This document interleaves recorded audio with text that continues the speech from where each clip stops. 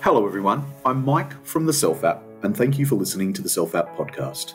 This is a show where we discuss all things good thoughts, good words, good deeds related, and interview people passionate about being their best self and who are helping others to be their best self too.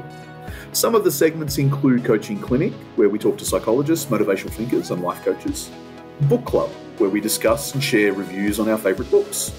Startup Spotlight, taking a pre-seed and more often than not non-techie view on starting a business and running a business.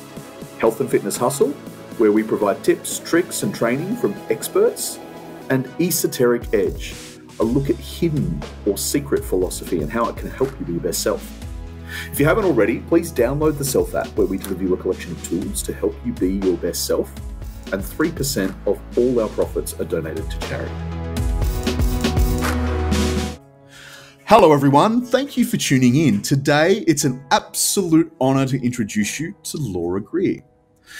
Laura Grier is known as the Indiana Jones of adventure travel photography and was named on Discovery Channel UK's 20 richest people in the world list, people who are rich in life experiences.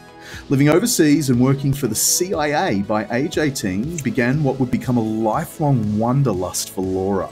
As an adventure travel photojournalist for the past 21 years, she's photographed weddings and travel on all 7 continents, making a career out of exploring and documenting the world. Laura's most notable work has been shooting for Novica, National Geographic's catalogue that represents global artisans practicing vanishing arts.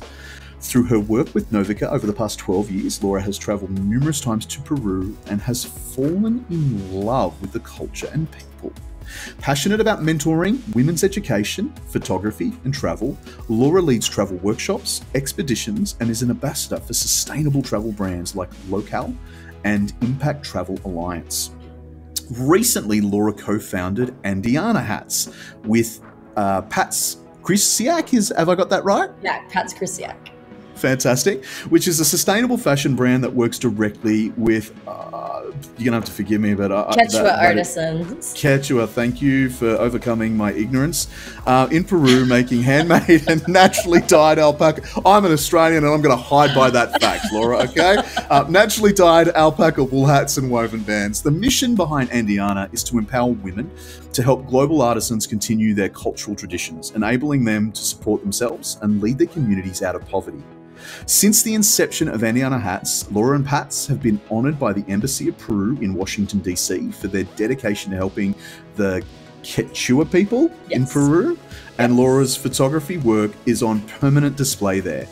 Andeana Hats has also participated in numerous pop-ups and storytelling events, including Billy Reed Georgetown, ROWDTLA in Los Angeles, and La Cosecha Market in Washington, D.C. Yeah, you said it. Good job. Yeah, thank you for bearing with me. Celebrating Latin American culture. As members of the Female Founder Collective, National Geographic's Women of Impact, and The Good Market, Laura and Pats continue to find innovative ways to create sustainable income opportunities for artisans by launching Andeana Travel, philanthropic trips to Peru. Their first trip launched in 2020 and was featured by Forbes as an origin trip led by successful women founders and also by Matador Network as a company that actually gives back. Laura, you are an absolute phenomenon. The work you are doing has inspired me for the last 25 years of my life. I am absolutely thrilled to have you on today, and I would love for you to tell our audience your story, taking us right back to where this all started. Oh my God, I mean, I don't even know where to begin, but thank you for having me first. And yes, I've known you for many, many years. You've watched all the iterations of my craziness, but through it all, I think I've always been a wanderluster. I've always been someone just obsessed with travel and traveling from a young age. And as you heard in my bio, both my parents worked for the CIA, so my sisters and I all worked at the Central Intelligence Agency in DC, Langley, and we did a lot of travel growing up. So my parents were stationed around the world, and I grew up in Indonesia. My sisters, one of my sisters was born in Brazil, and my parents were stationed in Thailand and Liberia, Africa, and Rio de Janeiro, and all over the world. So I had that sort of ingrained in me at a young age. definitely was, coming into contact with a lot of different cultures and languages. And I think that I just wanted to be a photographer because it was sort of like a tool for adventure. And my mom helped give me that idea of being a photographer. I always wanted to be a scientist or a marine biologist or an archaeologist or something like that, because I think I saw Jacques Cousteau and Indiana Jones as, what that job would be like, even though it's very, very different. In fact, I just went on an archaeological dig last week and it is not Indiana Jones. So it's really interesting, but I just always thought of it as adventure and travel. And so photography has definitely been a tool and allowed me to do that. So I went to 4 years of photojournalism school in New York at Syracuse University, and I studied commercial photojournalism, fine art photography. And then after 4 years of upstate New York weather, I think you got a little taste of it in Chicago, maybe. You're like, okay, I think I've seen enough snow for the rest of my life. And I packed up everything I owned in my car and drove to Los Angeles at 21 years old, and had a photography degree and no plan whatsoever.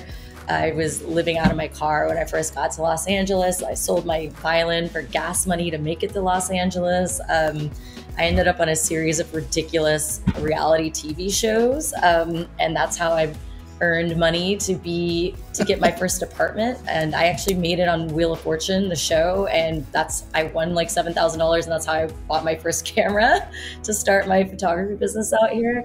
So it's been a very LA unorthodox way of starting a business, but at the time I was bartending and figuring it out, and I knew that I wanted to I knew that I wanted to do travel. But I had interned at National Geographic in DC when I was in college. I also worked at the CIA myself during college. So I did both jobs. And because, if you have parents that have been background checked and have top secret clearance, then you've been background checked. And so it was really a lot easier for me to get clearance to work there. So I worked my 2 jobs, and I think my parents wanted me to work at the CIA. And I wanted to work at National Geographic, but I learned really quickly that it just wasn't, Nat Geo wasn't the job that I thought it was going to be. I would have been away for like years at a time on an assignment. I didn't have any creative control over the photos I was taking. Like I was editing the imagery coming in from photographers around the world. And I remember being like, oh my gosh, that's got to be so crazy to be out there in the field shooting for years and you don't even get to see your own work, And so I just remember being a little disheartened there. So I kind of flipped gears and started doing weddings and events in Los Angeles, because it was sort of like happy photojournalism. I wanted to do photojournalism, but I didn't want to be out there shooting war and famine and really sad subjects. And with the CIA, I would have been photographing people that they wanted to assassinate and things like that, which wasn't necessarily the type of traveling I wanted to do.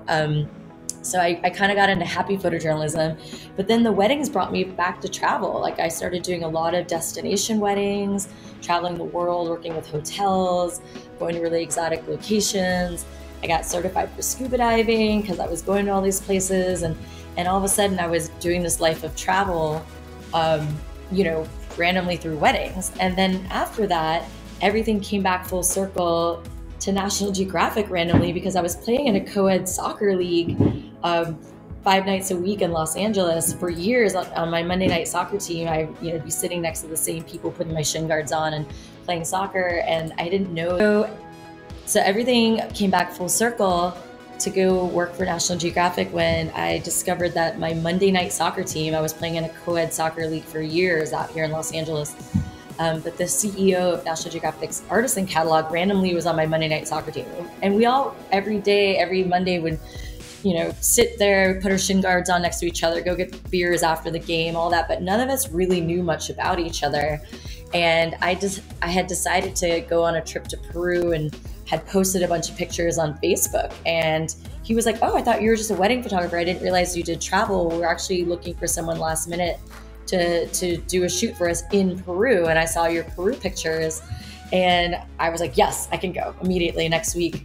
And I went down there and shot a shoot for them. And that was the beginning of, now it's been about 12 years shooting for them. And it was interesting how it came back full circle, because working for their artisan catalog is very different than working for their main catalog. I have full creative control. I get to work with these amazing artisans. We're only going down for like a week at a time. I'm not away from home for months at a time. And I get sort of my fill.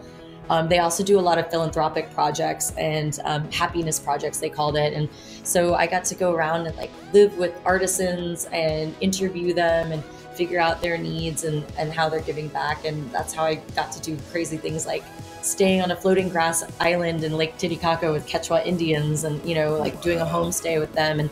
And so I had all these amazing experiences. And I remember thinking, oh my God, this is where the story is. It's like, I decided to sit down and write about that time I stayed on a floating grass island was the name of my article. And I wrote a whole piece on what that experience was like. And then Huffington Post Travel, one of the editors randomly worked in the wedding industry, and she knew me and was like, wow, you should really post this. I'd love to post this and your photos on our site. I'd love for you to be a contributor. And then that was how I started doing travel writing for them.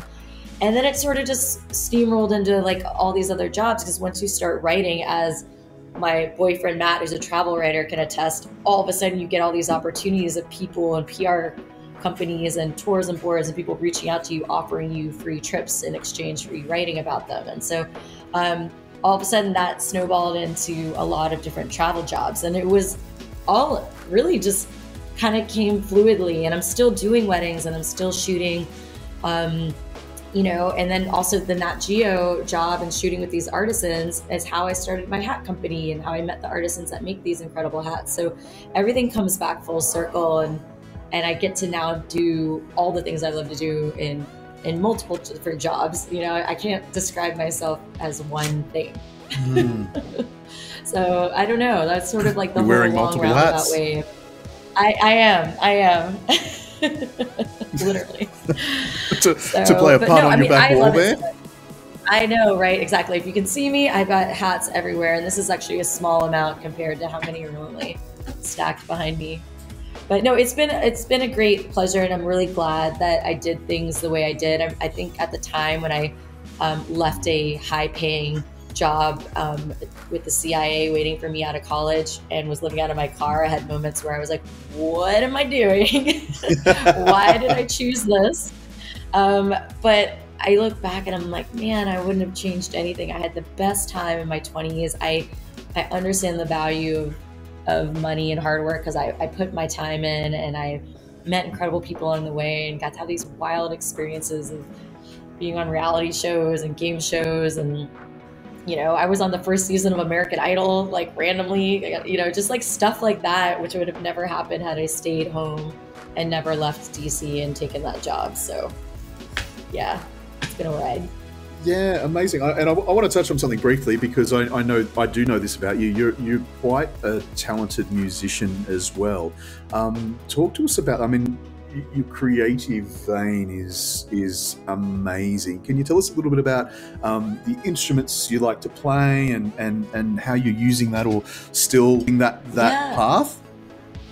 I mean, honestly, for me, singing, playing the piano, and violin have been my three things. My violin has definitely not been practiced as much because I sold it for gas money to get here. So I didn't actually pick up another violin until a few years ago to kind of tinker around with it. But the piano I've always had. It was actually the first thing I purchased. Like the first piece of furniture I purchased. I was out here living on the floor before I even had a mattress. I bought an upright piano for my apartment, because to me that's like my way of dealing with stress, is I can just sit down and play the piano, and it was important to me to have one.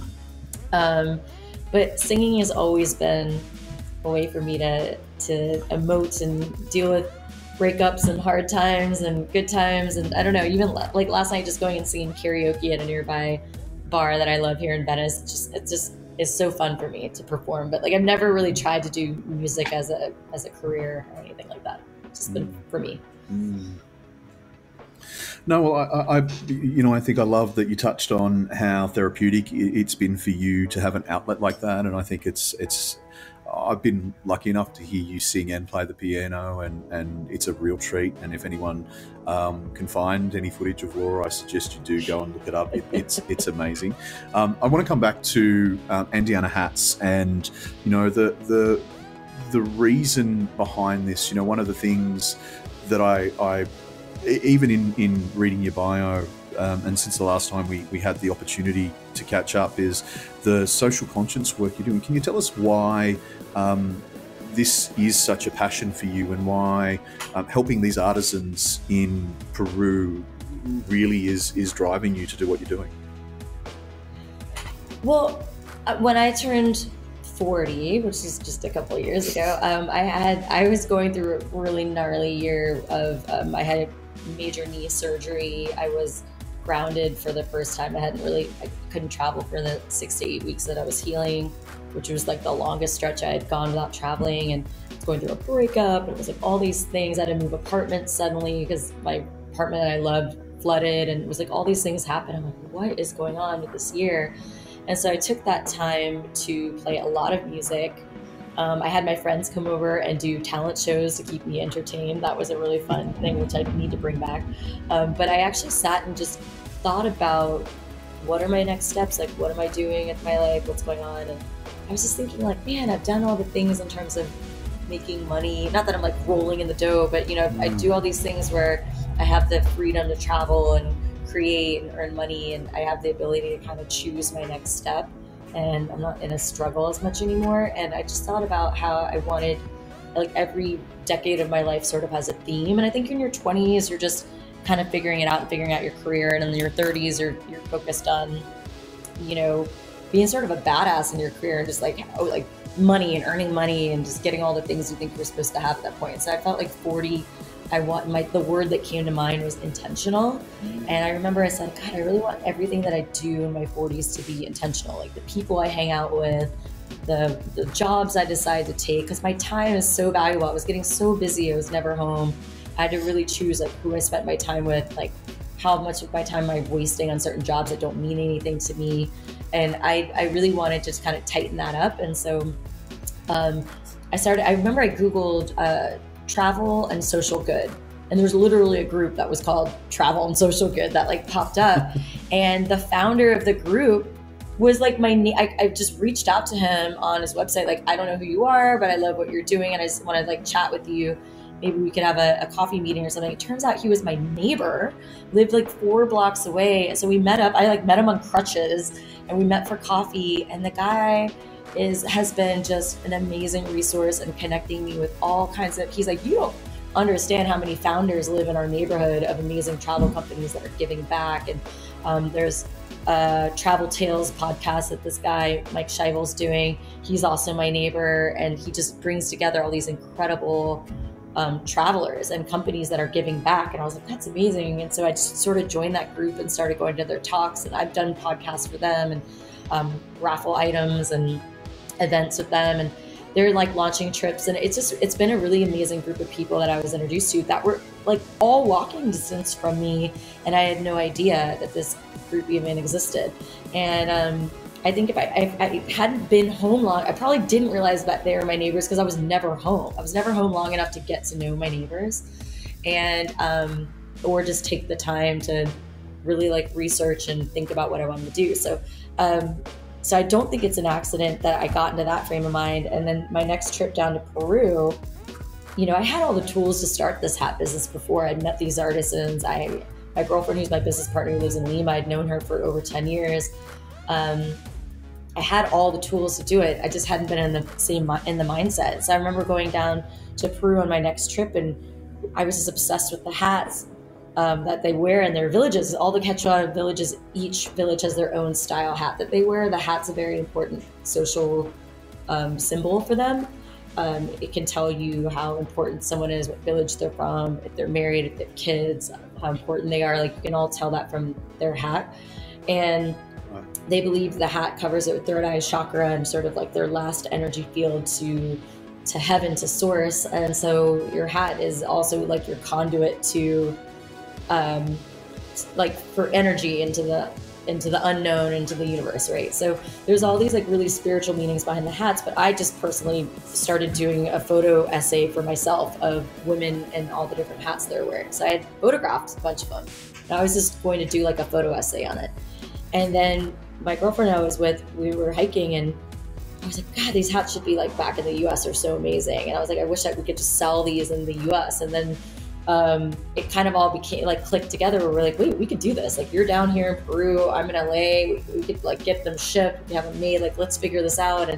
And that's how the idea was born. It was because she was calling me the Indiana Jones of adventure photography. And I was like, said to her joking, I was like, more like Andeana Jones, because we were like hiking through the Andes when she said that. And then we both stopped and we're like, that would be a great name for a hat company. And then we were like, holy crap, we could totally do this. Let's do this. And then the rest of the hike, we were figuring out business plans and all that. And then we ended up hiking back down to this little village, Ollantaytambo, which is where our kind of our Peruvian headquarters are. And that's where we like built a website in like 2 days. We sat there and ordered like pancakes and coffee and like met this little family, and we just built a website and met with the artisans. And we picked out 5 different hats that they had, and I photographed them on my business partner as a model. And then we just came back to the US and started selling them. We had 5 hats made. That was it. We just like put them online and said that there was, pre-orders, or we were starting to take pre-orders, that they would take about 2 months to get to you because they're being made. And so we took a bunch of pre-orders, and that's how we used that money to actually pay for the hats to be made. And that's how we sort of started. So we kind of borrowed money from the clients themselves to start the business. Because we didn't have the money. We were like, I don't know where to begin. No, but that's an awesome tip for listeners who are thinking about, oh, wow, I'd like to start a business, but I don't have capital. How can I do it? Well, it's a really clever way of funding ahead. So, really smart, clever workaround for funding. I love it. Yeah, I mean, but it's also true. Like, people understand when things are being handmade. I mean, it does literally take like 3.5 weeks for one hat to be made. They're all hand shaped and naturally dyed. And if you watch how these women make these hats, it's incredible. They're all like, the red color is actually from a crushed beetle. That's how they get the red color. I mean, it's all like twigs and leaves and bark and the way that they're dyeing everything. So it's pretty amazing. But yeah, I think people understand when they're buying an artisan-made product, like they get how handmade and how difficult, like you're not getting an Amazon Prime delivery the next day. In fact, we work with artisans in the Amazon, and like our Amazon is like, they have to take like an 18-hour bus and like work, you know what I mean? It's a very different Amazon. Grassroots Amazon, not next literally. Day, let me tell you. Yeah, that's right. So I want to talk a little bit about, because as much as you are a serial entrepreneur and do run multiple businesses, you're now looking to give back, and as you said, it was travel and social good. What can you tell us? What impact you are having on the community that you're trying to serve, and what impact you might be striving to achieve for them? Yeah, so what I think the misnomer is, and I had gotten this idea from reading Richard Branson's, one of his business books, and it was a quote that was pretty in the beginning of the book actually, and it said, "Doing good is good for business." And he was talking about how everyone just gets this idea about giving back and volunteering has to be like sweat labor, really difficult, like it's a charitable thing. These people are so in need and they need the money, and they're like this dire straits, and 5% of the proceeds go back to them and all that stuff. We're actually a for-profit business, and I think people don't realize that you can be a for-profit business and give back, and everyone makes a profit, you know what I mean? And everyone wins. And so these women, I mean, they're not like horribly upset, and they actually live a very spiritual, happy life. They are poor, they don't have a lot, and they do need help with like medical and certain food, especially during the pandemic, that they can't grow, and like access to things and education.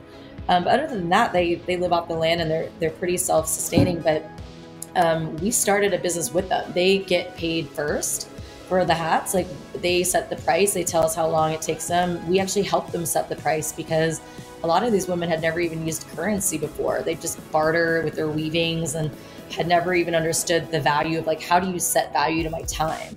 So it was almost like something we had to work with the women on, to be like, how many hours does it take and what is that worth to you?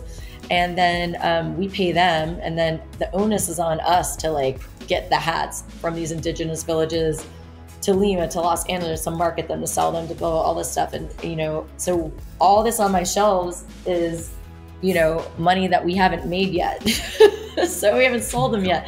You know, but the women have already been paid for all these hats, and they get paid first. So even during the pandemic, when the borders were shut down, we were still able to send them money and place orders for them to make it, even though we couldn't get them from Peru to the US. So how it's helped their communities is that the women before, especially with the pandemic, it really helped because they have zero tourism, and all their income was coming from tourists buying stuff at the markets.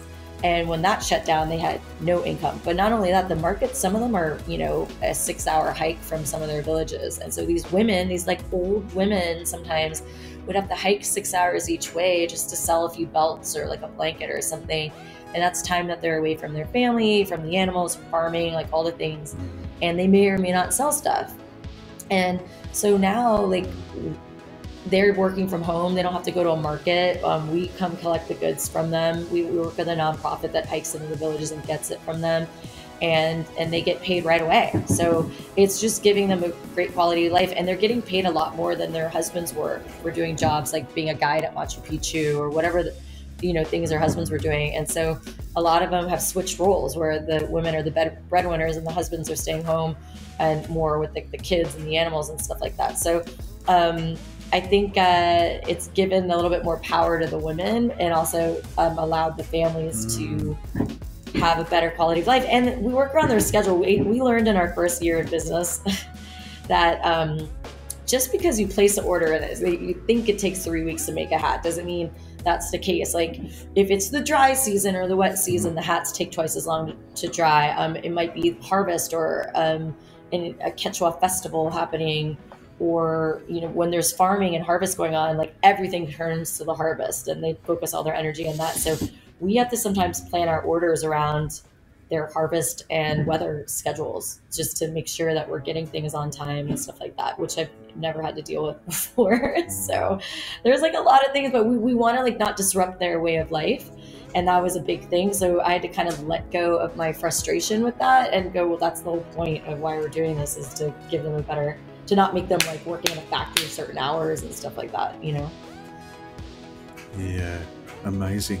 And look, I absolutely commend you for what you're doing, and it must be even harder for so many communities around the world that we don't often think of that suffer, far downstream from our first world problems of having to, wear masks and self-isolate for a few weeks at a time. One of the things I want to get back to though is you and your way of overcoming adversity or fear in the pursuit of your business career, your multiple, entrepreneurial adventures. What have been some of your biggest fears or blockers that you've had to face in pursuing each of your adventures and businesses? I think my biggest fear with weddings was always like, what if people just stop calling me, stop hiring me? Like, how am I going to earn money? Like, then what? Especially in the beginning when I was just starting out, you put a lot of time and energy in before you see any results, especially with weddings, since people book them like a year out. So it took a while to get sort of business rolling. And I was just like, how am I, this is when the internet and blogs were just kind of not beginning, but just, it wasn't as easy. Social media wasn't a thing, so you really had to do grassroots networking and coffee meetings and all those things. And there was a lot of money out in the beginning before you saw any money in. So I think the fear of just, I don't know, of just not being busy, of people not booking you, of failing, I guess. And my other fear was, because I didn't want to like give up. I felt like I didn't want to go back to bartending or anything like that. I was determined to be like a photographer and earn money as a photographer from the beginning. So I think in my head, trying to earn money in a different way was going to be a failure for me. So I was really just didn't want to go back to that. And luckily I didn't have to. Like, it took, I think the first year or two I bartended to supplement. And then since then I've never had to do anything other than photography to earn money. I mean, other than by choice, like selling hats. But I think what was really awesome about my career is that photography is useful in any career. Like, I mean, lawyers, everyone, doctors, everyone needs photography, whether it's for their websites, whether it's for social media, or just a profile picture to promote them, or for an article or whatever. Everyone needs it. And so there's never going to be a time where I'm not needed. And I might have to pivot within what I'm shooting, but I think knowing a skill that is always going to be useful was something that gave me sort of solace at times when things are slow. And also, like, I work in an industry that is, it's not always busy. Like, we get really slammed in the summer and stuff for weddings, and then it might not be as busy in the winter. So it's sort of seasonal, and you have to kind of plan out your life a little bit on a very, it's not a steady income sometimes, but I don't know. So I think there's fear behind, being your own business owner.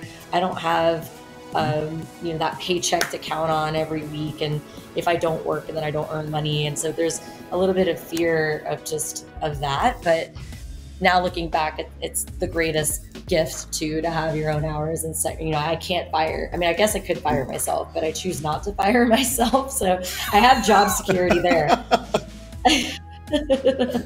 So sounds like a pretty good I've boss. never had an interview for a job. I've literally never gone to an interview for a job before in my entire life. So I hear horror stories about that, and I'm so glad I've never had to do that. But I know that that's not really normal, so. But no, I think that there's just fear of failure, fear of not being able to earn money. And I remember I've been mentoring for a long time, and there was a group. She was actually a bride of mine that I shot her wedding. Her mom worked for this charity that finds money for college high school students, scholarship money for them to go to college, and they pair them up like a matchmaking service.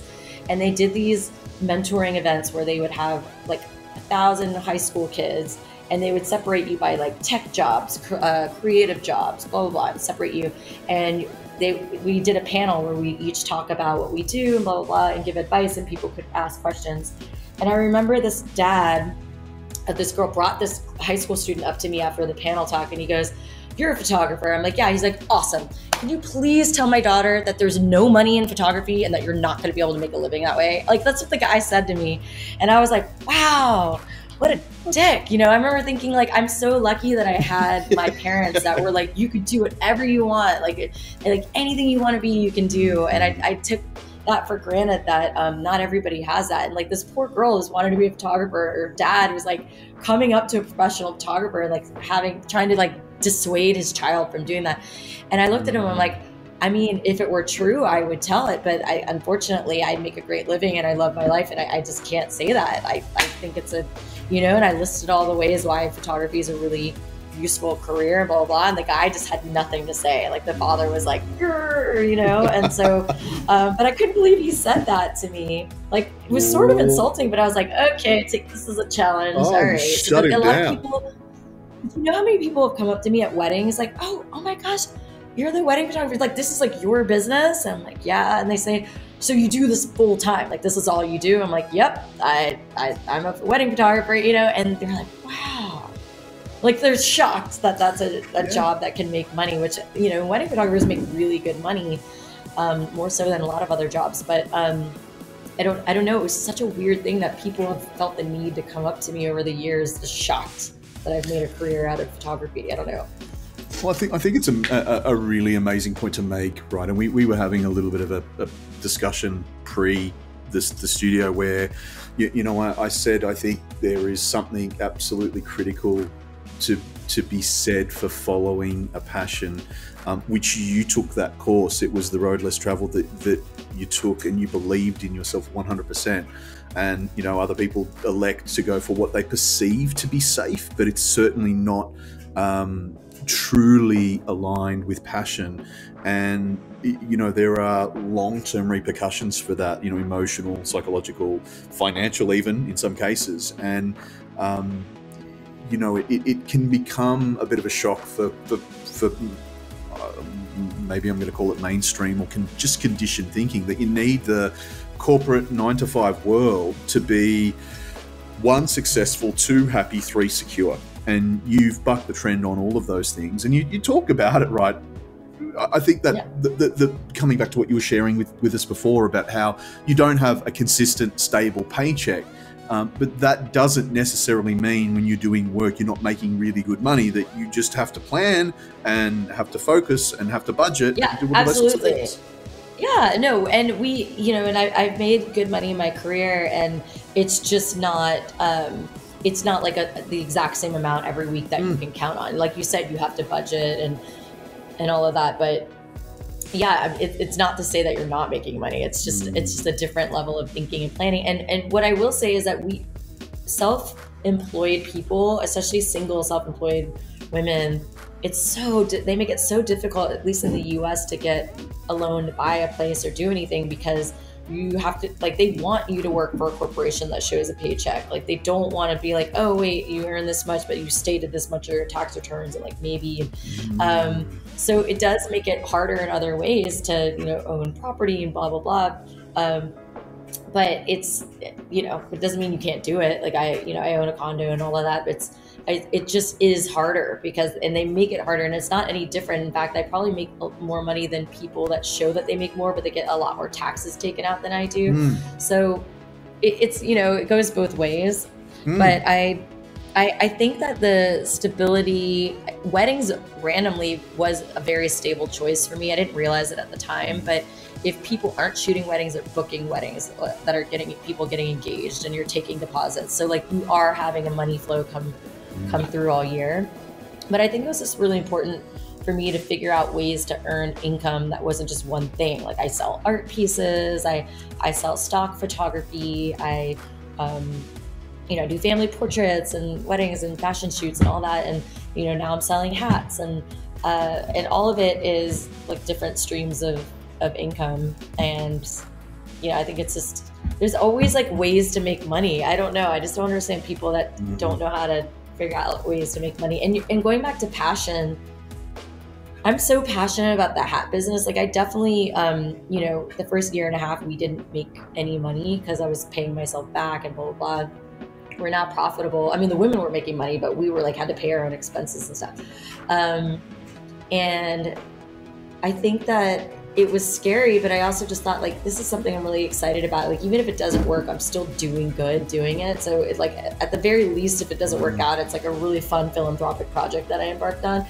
And I think that just because I'm so passionate about it, it shows through. I can't tell you how many times people walk by and they're like, I don't look good in hats, or like, I never really thought about a hat before. And then I tell them the story and explain where these hats come from and like all about the women and blah, blah, blah. And they're literally like, they'll leave with 2 hats. And they're like, I just fell in love with the whole idea and the intention. Like, we have all of the bands in the hats we call them intention bands, and they're all woven in the Quechua language. So each band actually means something in Quechua. Their language is a woven and an oral language. So you can mix and match the bands and the hats and choose what intention you want to wear. And people love that. People love it being like a thought. Like, they'll spend a long time in front of the mirror choosing their intention, what band they want on their hat, and the whole thing. It becomes like an experience, And I think once they hear how excited I am about it and they hear the whole story, then it makes them excited and makes them feel good about purchasing and giving back and helping out these women. And so there is something to be said about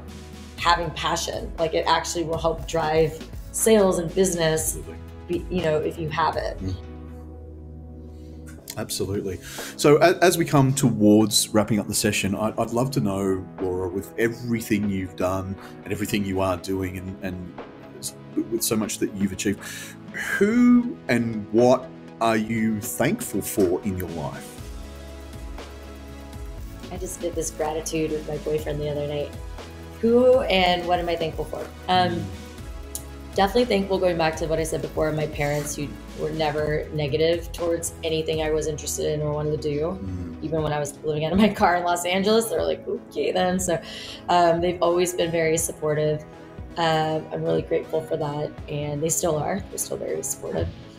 I'm thankful for my wonderful boyfriend, who's my travel partner in crime, and also make sure I'm fed and all of the things. I'm a terrible cook and all those things, but it's awesome having someone who understands in my life, like, my level of need for travel and motion and constantly being on the move and thirst for learning about the world and learning about other cultures, and just having someone who wants to be on the move like that with me, because it's that I realize that I'm in the minority with how much I move around. So it's nice to have a partner with that.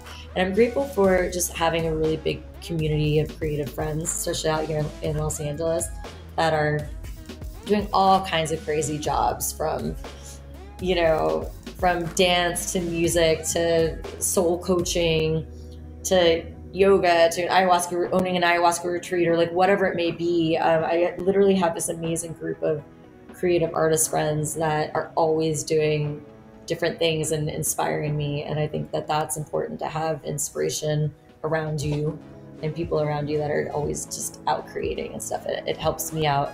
And then I think I'm just really thankful for having freedom in my life.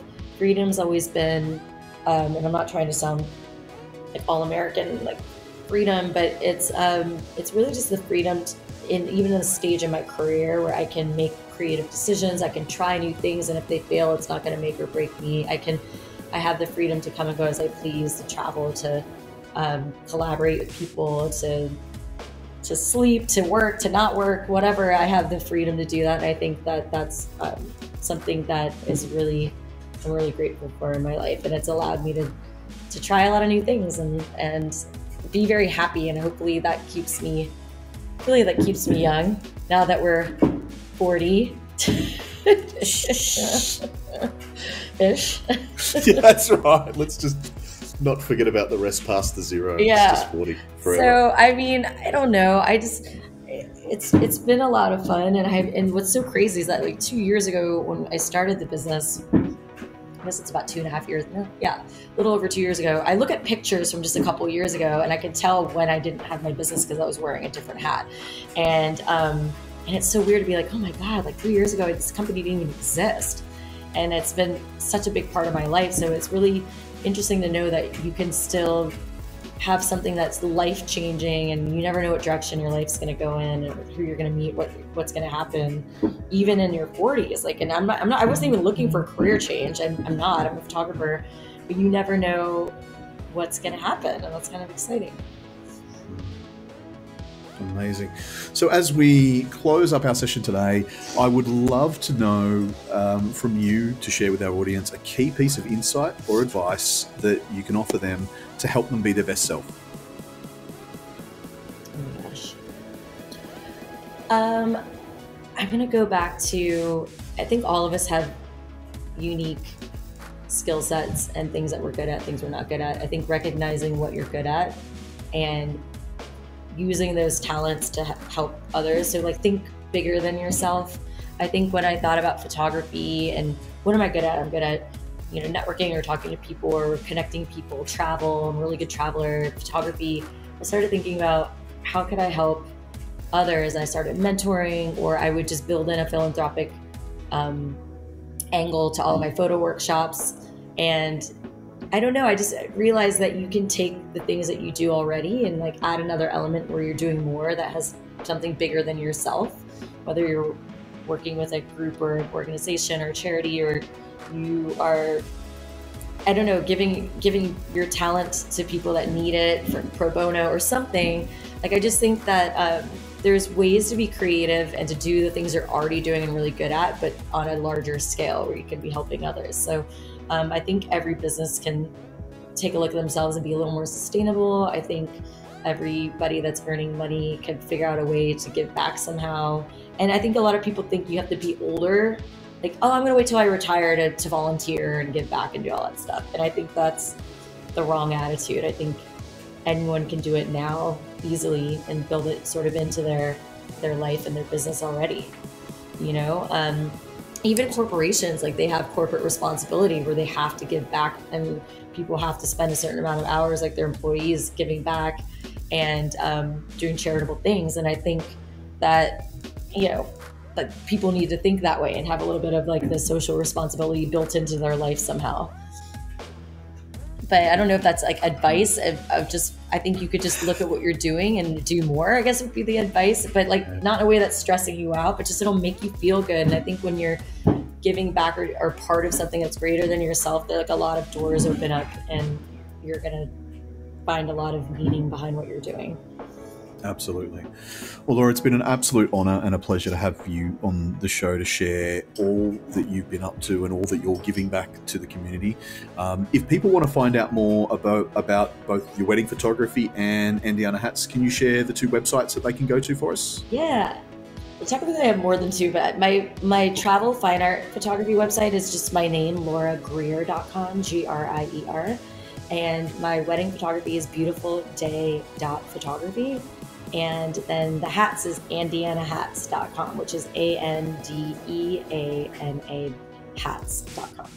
And you can find us on Instagram as well. So yeah, no, I'd love for you to check it out. A lot of my Peru photography is on the Andeana Hats site too. And you can watch some videos and see the women and learn more about the intentions. It's fun. It's a fun website. Absolutely amazing. And for our listeners, I'm going to try and get a showcase on our website of one of the tools. I'm in love with Andeana Hats and the intentional band, so I want to share that with our community, but I'll also be putting the links in the podcast for those that are watching on their phones. To our audience, thank you so much for listening. And before you go, I ask you to do us a good deed, share this with one other person, and please leave us a 5-star review wherever you tuned into the podcast. For more best self goodness, find us on social by searching for the Self app. And from us to you, keep up the good thoughts, good words, good deeds, and continue to level up your best self. Thanks, everyone.